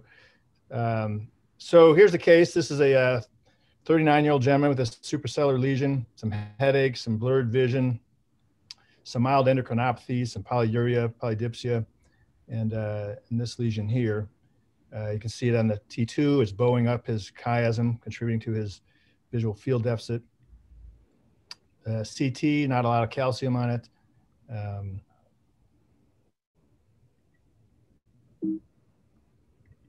And here's his visual fields, somewhat of a bitemporal hemianopsia. So lots of choices. So in life, just as in surgery, there are choices, there's options. We have the Trump-Biden choices. Some choices are good, some choices are bad. And in surgery, the same, we have choices. So maybe just a quick poll of the panel there. So for this tumor, as you see in the upper left and right, transcranial approaches, endoscopic endonasal approaches, maybe a show of hands or votes there. So to me, definitely endoscopic approach. Luigi, endoscopic? Yes, endonasal. Yeah, I agree. Me too. Phil? Yeah, me as well. Okay. All right, so we agreed. We did an endoscopic approach. I won't ask you who you voted for in the lower left part of the slide there. But, so here's the video of that. And I'll try to skip along through some of it here for the sake of time. Here, did this with Patrick Pipcorn, one of my ENT colleagues here. So the initial approach here, drilling off some of the tuberculum and planum region there. I'll skip forward, opening up some of the dura in that region. Starting to see the lesion here. Coagulating some of the intercavernous sinus. So you can see the optic chiasm distorted superiorly there, kind of coagulating and shrinking the tumor some. And it was unfortunately rather adherent to the nerves and chiasm, made it a little bit more challenging to deliver this one. It did shrink to some degree with the bipolar coagulation. Has that sort of typical character of a cranial. See pretty adherent there. And coming into view here, we see the pituitary stalk kind of stretched. And so that question of, do you try to save the stalk or you just amputate the stalk? He did have somewhat preserved pituitary function, not 100%. So wisely or not, I tried to preserve his stalk. Anatomically, it seemed intact. And ultimately, it seemed like we got the large majority of it out, but there was some of it really stuck to the undersurface of the chiasm. And then we closed up here. We happen to use this, in this case, a bi-layer buttonhole alloderm technique, also with some fat. I liked Luigi's description of the cork stopper. So a combination, then a nasal septal flap. He did okay after that. His vision initially, immediately after surgery, was worsened, so concerning. We did this immediate MRI. Fortunately, shortly after that, his vision got much better, but kind of as I was concerned about, there was a little residual tumor there. You know, so what to do now to radiate that or not? But you know, when we saw him a few weeks later after surgery, he was doing well. He did have hypopituitarism, worse than before, so saving the stalk may not have been any great advantage. A little bit of residual tumor there, as I mentioned, and this was a craniopharyngioma papillary type, unlike the one that was just recently described earlier, and it did have the BRAF V600 mutation. So a little time goes by, and he didn't pursue any treatment, and unfortunately, it's coming back. And so, you know, you can see the cyst enlarging, a little bit of worsening of his vision. And so now what? Maybe I can pull the, you know, the panel there and see, what would you now? A little bit bigger tumor. Would you go endonasal again? Would you do a craniotomy, eyebrow? Would you radiate? And if you'd radiate, what technique would you use, or how else might you treat that one? So Michael, interesting case, unfortunately, not uncommon story with these cranial, you know, talk about recurrent pituitaries, there's recurrent cranials are very, very common. So to me, I've had this happen very often. And what I do here is it depends on vision. If his vision is getting significantly worse, he needs another operation to decompress his optic and then get on with radiation, you know, right away. If he hasn't vision isn't that significantly compromised, I would proceed with radiation now. This is not a good case for gamma knife, obviously, because of the optic. I would do IMRT, you know, fractionated radiation. And some people would say, well, look, it's cystic and it doesn't, you know, radiation doesn't help. That's not true. You know, cystic components can, in fact, you know, respond to the radiation. I've seen them, you know, collapse down very, very quickly. So that would be my recommendation, based now on what his vision is like. You know, you can't, if his vision is going rapidly, you have no choice but to go back in and decompress his optic apparatus. You're not going to get any total removal, absolutely, the second time around in cranials.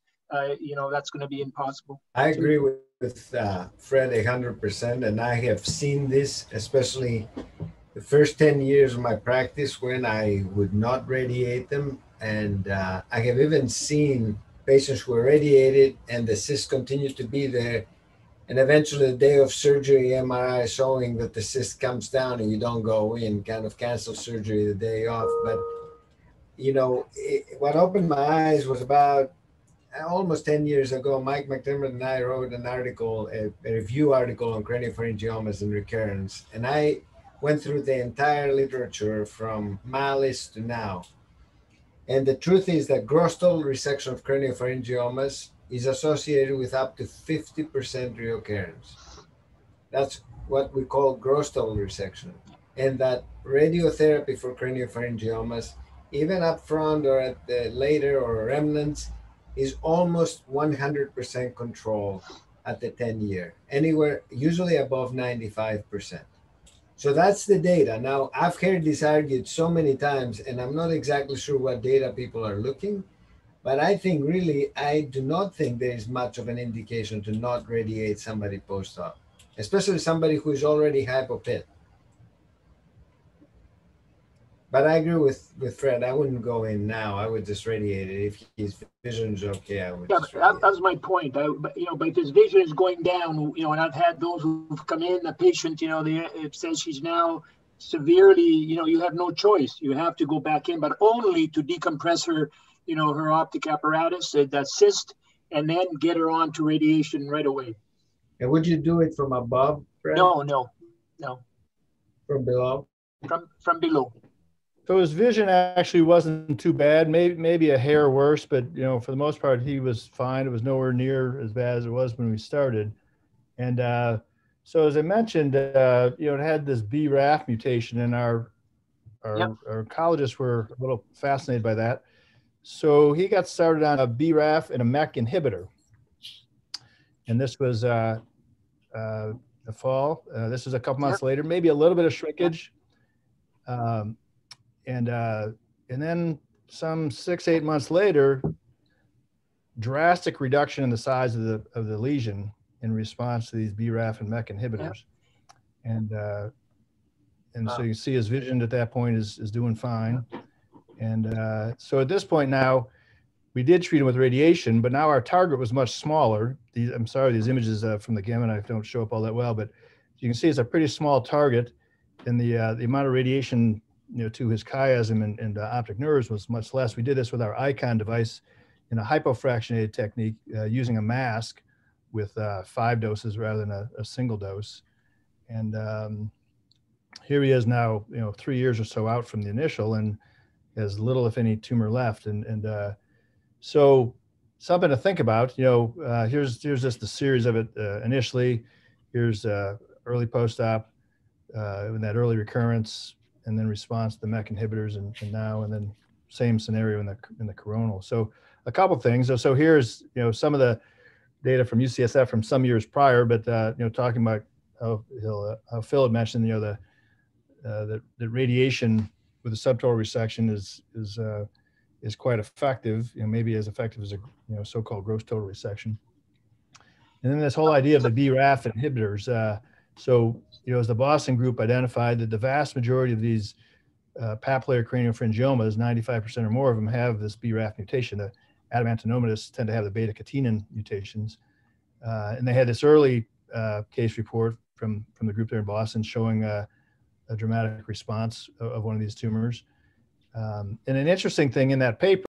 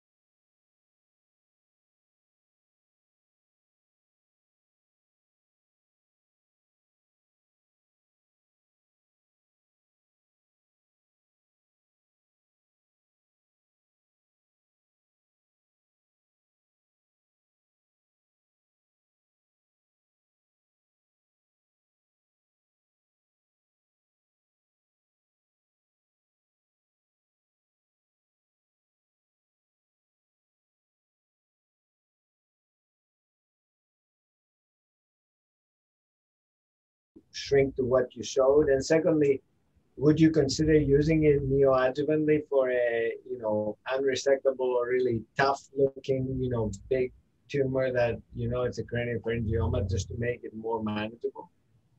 Yeah, it's an interesting concept. I mean, again, it only works in the papillary variation, not in the adenomatous. So, you know, at least probably need a biopsy to confirm you have a BRAF mutation.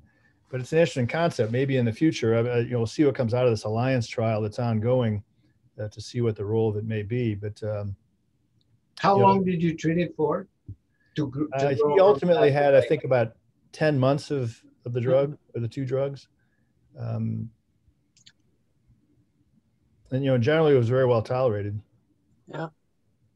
Yeah, very important case. Thank you for sharing it with us and the audience, so they're aware of that wonderful work that started with Priscilla and Fred Barker up in Boston. Phil, take us home. Show us what you have. Hold on.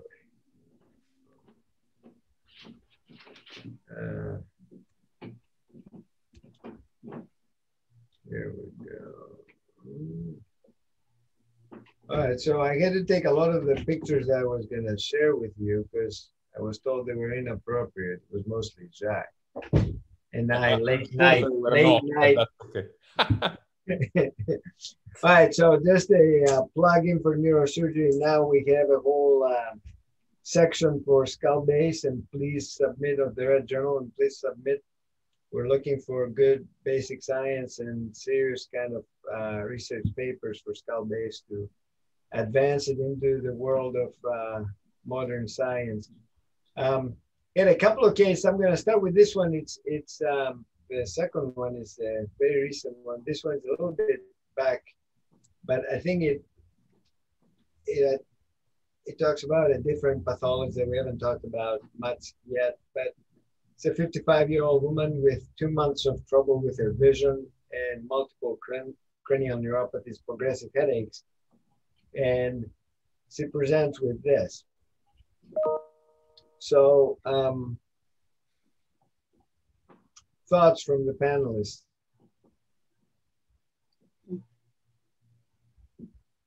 When you say cranial neuropathy, I'm sorry, which ones? 3, 4, 6, or 3, 4, 5, 3, 4, 5, and 6. 5 is partial. It's mostly ophthalmoplegic, but not completely. Unilateral. On the right. Right. And no endocrinopathy? No. So Phil, this is a you know, interesting, challenging lesion. I think in terms of the differential, you know, I get the impression from the axial. I mean, he's got an intracranial component, right?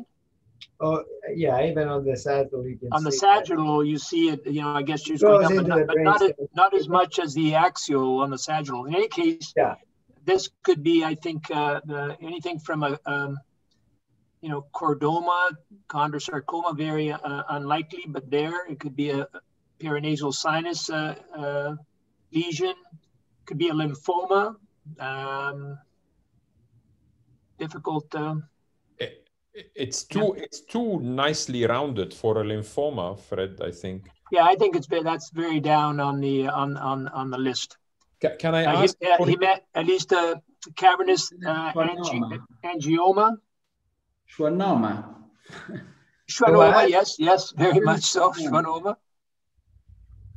Can I, before I tell you my opinion, Corina, looking at the T1 and T2, if you think of paranasal sinus tumors, which ones come to mind? Do any come to mind with this appearance?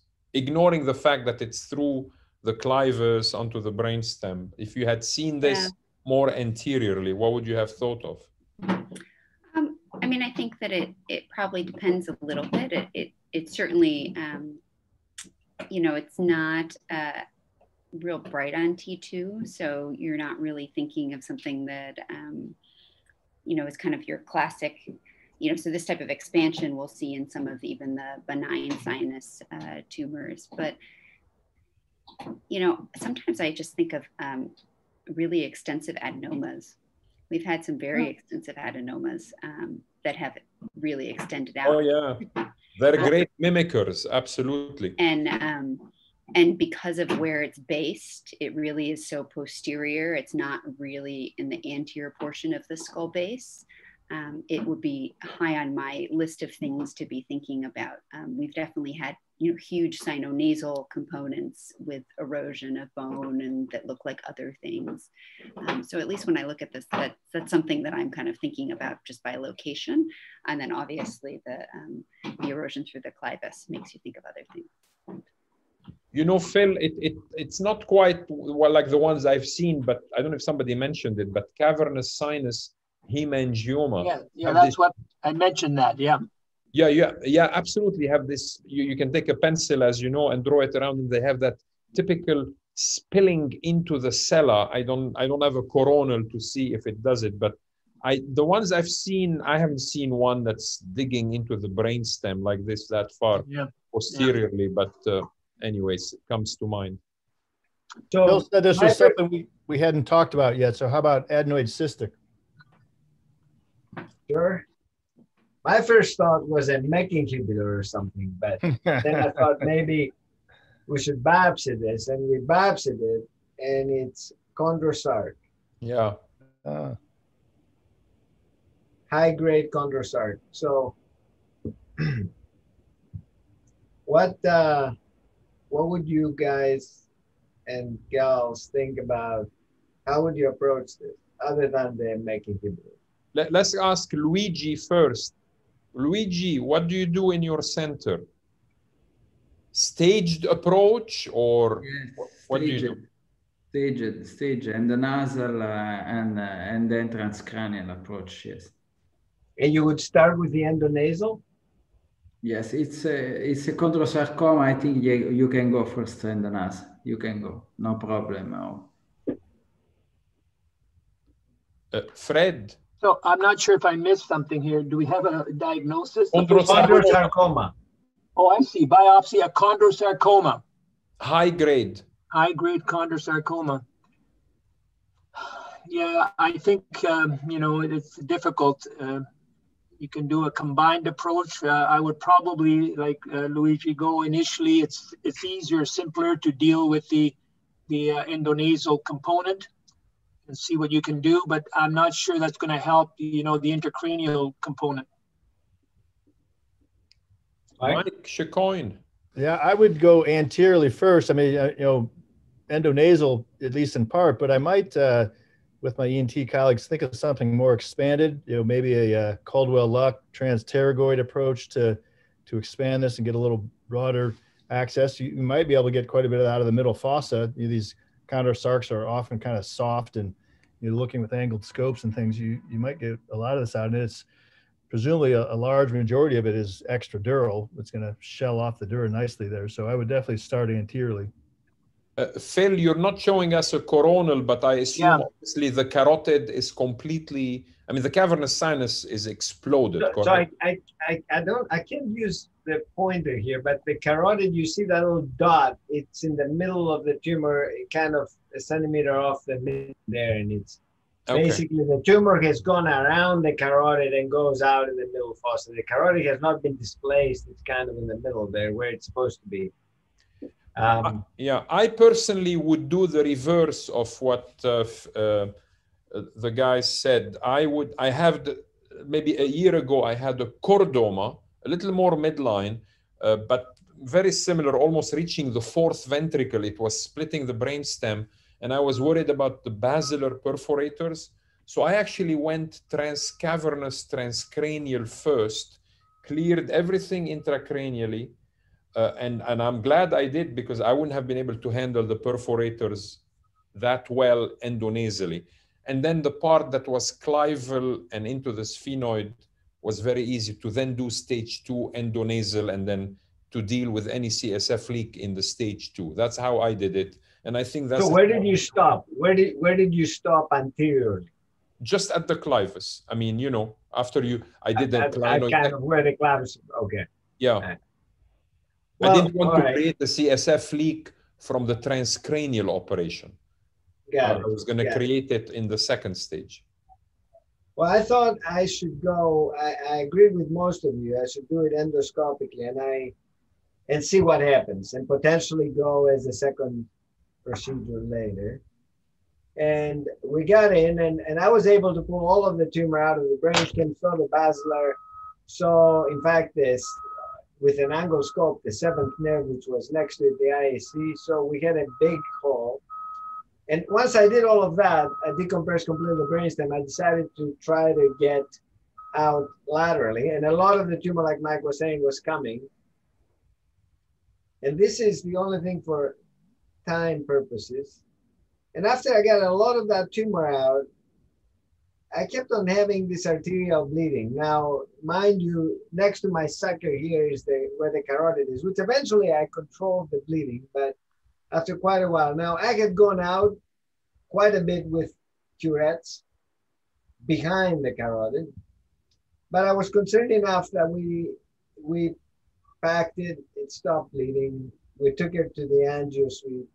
We found out that, again, I don't have a pointer here, I'm not sure why, but the little thing here up front in the carotid, as it goes straight up here, it's going straight up because the tumor had basically straightened it out. And that little thing medial to it is extravasation. So basically I avulsed a perforator off of the carotid itself. So they sacked that carotid. Now, this is the immediate post-op scan. So basically the only thing that's left as far as tumor is concerned is that stuff that was so far lateral, but you can see now where the carotid is, and you can see I was centimeters out from there. And as I was pulling stuff gently, knowing that I'm around the carotid, I pulled something. You were too greedy. That's what happened. Yeah. You were too greedy. That's right. That's right. And actually, you know, listening to you saying what you would have done, although I don't necessarily mind what I did, I think it wouldn't have been a bad idea to go all intracranial, because I think I would have done the same job that way. But, you know, I was lucky that she didn't leave that carotid and she didn't turn anything, and she actually became, her cranial neuropathies improved significantly, and then I radiated her, and this is the scan now. So I was itching and thinking of going in transcranially, but then I realized, and this is 3 years post-radiation, that I'm not so sure that the combined thing would have added anything to this. A second, you know, cranie would have added anything to this, but I started thinking, like most of you did, that the combined thing would be the needed thing, and I proved myself wrong, I guess, in both ways. But I mean, Phil, I hate to say it, but it's only 3 years and it's a chondrosarcoma. Isn't this residual? Yeah, I mean, I agree. Yeah. But I don't see, I mean, I don't see tumor per se. I mean, maybe in the bone, yeah, but I don't see intracranial tumor. And so, yeah. I think it's an excellent result, Phil. We have to see the long-term thing, and that's the advantage of the endoscopic approach. I don't know if you would have got, you know, the cranial nerve improvement, you know, with an open approach. True. So that's, I think, a very good result. True, but I will also say that were I to cause a big bad stroke from taking the carotid, I would have thought exactly like Jacques was saying. I should have done this all transcranial, and if I need to, you know, if there was something in the clavis I couldn't reach, I would have, you know. Hindsight is always an issue, you know, but it doesn't work that way. Exactly right. Did you encounter any CSF, or was it all extradural? No. It was through and through the dura into the posterior fossa. It was a big hole in basically there was no dura there. Yeah. The middle fossa stuff was all intradural. So there was dura, as best as I could tell. And we never, for example, got subarachnoid blood from this. But no, we were clear into the pia. I mean, not into it, but next to the pia of the brainstem. It was in the posterior fossa. It was all intradural. Excellent. Very nice. Very nice. Yeah. Nice. So this is open mic. Anybody wants to ask questions, challenge somebody else? Actually, you remind me something. Oh, you have another one? I have another one, but I don't have to show it. I mean, we can open the mic. Yeah, we just have 5 more minutes. I think I'd better finish it up with questions. Luigi, you quoted in your presentation that ESBS consensus statement about meningiomas of the anterior skull base. I actually used that paper recently to kind of give the counter argument, because we're not going to get into it today, but I don't like endonasal for even simple endonasal, anterior skull base meningioma. But in that consensus statement, it said transcranial remains the gold standard, no? Or am I misreading what's in the paper? Absolutely. Yeah. So so maybe let me that there are some advantages in selected case on visual function for tuberculum cell meningioma. But I agree, it's different as what happened for craniopharyngioma. Yes. Completely different. No, sorry, Jacques. Jacques, this is the EANS one. I don't think I've seen one. As you know, there's a one out of Pittsburgh that is a consensus statement for endoscopic skull base surgery that was started there, and the results were similar. And I did one for olfactory groove that suggested that, in fact, the open approach is really still the approach of choice. Correct. There's located, particularly anosmia now that we know, anosmia is a very important function. So, you cannot spare olfaction using endoscopic. You can, not always, with an open approach. So very rare indications for olfactory groove meningiomas. But Luigi, question though. Last time I was with Paolo, he was telling me that he does not do endoscopic stuff for tuberculum meningiomas anymore, because I said the exact same thing to him, that I like the transcranial approach too much to not do it now. But do you guys still do it, or what do you say practically? Absolutely, we are doing and we are doing more tuberculum than olfactory groove. We are doing more tuberculum than olfactory groove. And but as I said, the problem for meningioma was the CSF leak rate, because it was some way accepted for craniopharyngioma, high rate of post-op CSF leak, because all the problem related to transcranial approach for craniopharyngioma surgery, but was not acceptable for meningioma, because the result for meningioma, the transcranial result for meningioma were and are good. So when you have to compare the two routes, you have to give at least the same results. And for meningioma was not so good at the beginning.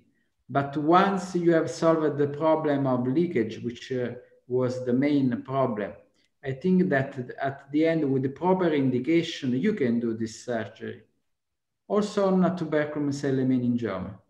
Because I think that among the anterior skull base meningioma, the tuberculum or diaphragma are the more difficult. I don't know if you agree, but even not so large tuberculum cell meningioma can give you some problem.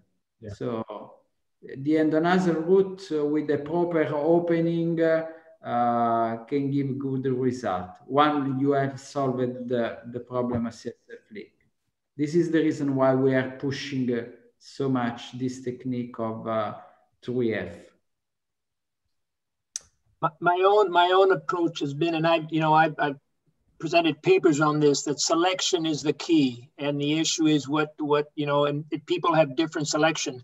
I must say, in my own practice over the last year, I've done much much more open because my selection is very critical.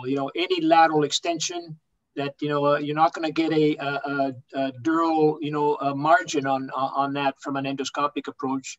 And so it's the issue is that there is an indication. There's people who say I never do it. I don't think that's right, but it's a careful patient selection. Absolutely. The key is the selection. I think the most difficult case for transcranial route can be not the easiest case for endonasal route, but some way when you have a deep cella with the flat tuberculum, is quite easy to remove this tumor from below.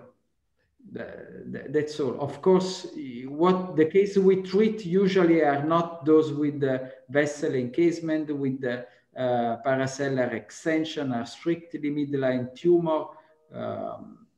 So in this case, you can do. It's true, but also, I mean, you have to confess that we have to place almost a warning label, because there are many, you know, people in neurosurgeons, in community hospitals that go in and they forgot the benefit. I think most of us still believe in the benefit of a low Simpson grade result. I mean, after all.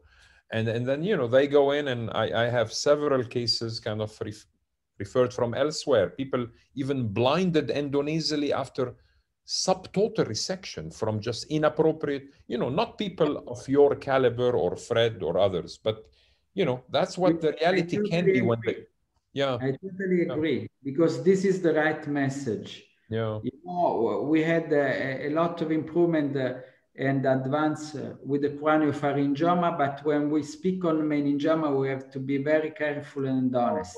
I absolutely agree with you. Excellent. Okay. If there are no final remarks, questions from anybody, I cannot tell you how much I enjoyed this session. I'm sure the audience did, and people will come back and listen to the recorded session. Luigi, the first prize goes to you for staying up so late. What time is it now? What time is it? 1 o'clock. 1 o'clock. 1 o'clock. 1 o'clock. It's an early night in Napoli. Come on. Yeah, that's true. That's true. Corina and everybody else. To be with you. Bye-bye, All right, everybody. guys. Thank you very much. Nice to see you all. Great to see you. Great job, Zach. Everybody stay safe. Very well organized. Bye. Bye. Bye. Bye.